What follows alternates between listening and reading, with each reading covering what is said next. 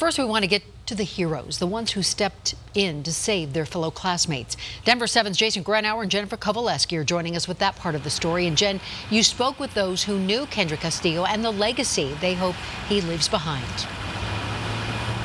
And Shannon, quite simply, they say he died the way he lived. A quiet and humble teenager with a true gift for robotics with such a bright future. I don't know what to say. He's the thing that, I don't know, legends are made of. In the midst of unspeakable tragedy, 18-year-old Kendrick Castillo showed remarkable heroism. His father says he lunged at one of the shooters and lost his life saving others. You know, I know that because of what he did, others are alive, and I thank God for that. I love him, and he's a hero. He always will be.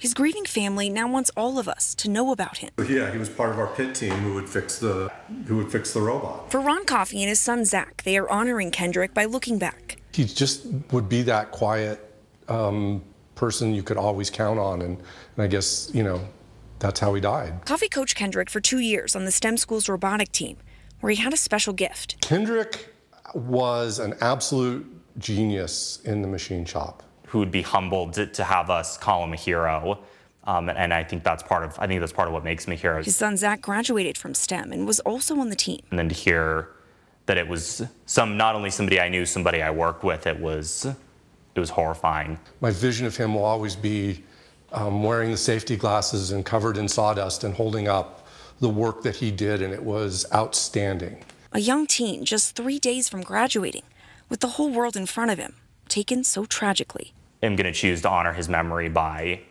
not standing for the status quo anymore. We can't just mourn for 2 weeks and then walk away. And I think Zach summed it up pretty well. He told me when he first learned about what happened, his first thought was, oh, another school shooting. But then he thought about it and says it's really terrible that it's gotten to that point, and he wants to do something about it. For now, we're live in Douglas County. I'm Jennifer Kovaleski for Denver 7. Thank you, Jen. So Kendrick gave his life, while others also rushed the gunman to save their classmates. Denver 7's Jason Grenauer live at the school as well. You spoke, Jason, to a student who fought back.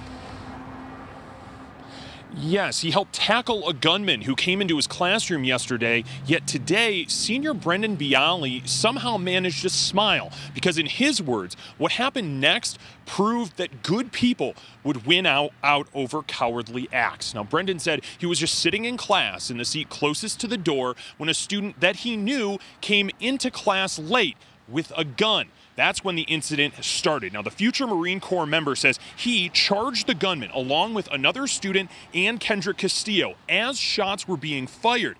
They tackled the shooter and were able to pry the gun away before more people were shot. I remember just feeling absolute and complete fear when he walked in, but once movement started, it's either fight or flight, and I'm just more than happy to know that what I thought I'd be able to do in a situation like that was the reality of what I did. Now, despite being praised as a hero, Brendan spent the majority of his time today speaking about his good friend, Kendrick Castillo, who was only about a foot away from the gunman when he charged towards him to knock him down. Brendan and an IT teacher rendered first aid to Castillo, who ultimately didn't make it. Kendrick Castillo died a legend. He died a trooper. He got his ticket to Valhalla, and I know he will be with me for the rest of my life. Now, Brendan is part of the Marine Corps' delayed entry program, and when asked why he decided to go into the military after graduating here from the STEM school, he said, "It's because I wanted to help people," which is exactly what he did here yesterday. Reporting live at the STEM school in Douglas County, I'm Jason Grenauer, Denver 7. Boy, such bravery in that school. Thank you, Jason. Another hero that day, 18-year-old Joshua Jones. Today, his family sent us this photo and a statement on his behalf. They say during the shooting, Joshua was involved in disarming one of the suspects and as a result, suffered 2 gunshot wounds.